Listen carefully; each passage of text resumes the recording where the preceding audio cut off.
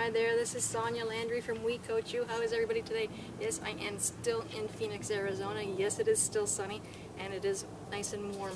What do I want to talk to you about today? I want to talk to you about low self-esteem. Many of us have probably a varying degree of this to the point where some of us, it holds us back.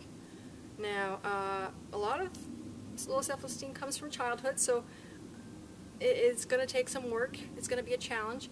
Some of it does, some low self-esteem can come from when you're an adult. If you have some kind of traumatic event or been, like a rape or something like that, that can cause low self-esteem. So if you do have low self-esteem, you have to realize that it is going to be a little bit of a challenge because it's been around likely for a long time. Typically it takes 20 to 24 weeks to create a new habit. So it does not happen overnight. So when you do decide to make a change in something in your life and in your habit, you're going to have to be patient with yourself and you're going to have to be persistent. If this is what you want, you're going to have to fight for it and you're going to have to work for it. And but I promise you, whatever change that you're working for, as long as it's a change for the better, will be worth it. So what can you do to help start changing it? For one is by being aware of it and just acknowledging that it is there.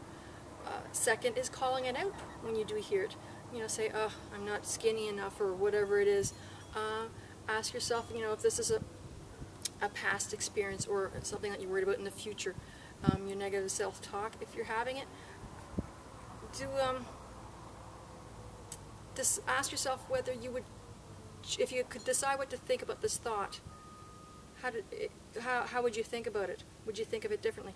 I am too skinny. No, I'm a perfect size. That's what you should. That's what I should be thinking. I'm perfectly in my own skin. I'm comfortable, and that's it.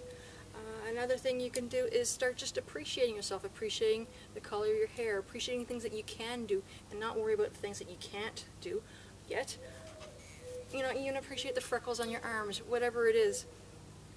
Start appreciating yourself and be patient with yourself and be kind. Start eating well, start exercising.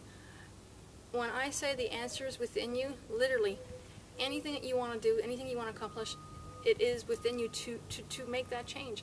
It's all about creating a new habit. And again, it does take some time, sorry about the bird, it does take some time, 20 to 24 weeks. It's not going to happen overnight, so be prepared for a challenge.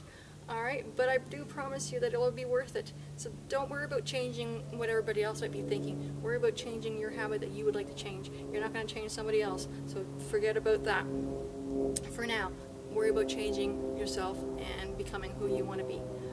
I hope this is helpful. If you would like more help like this, please contact me.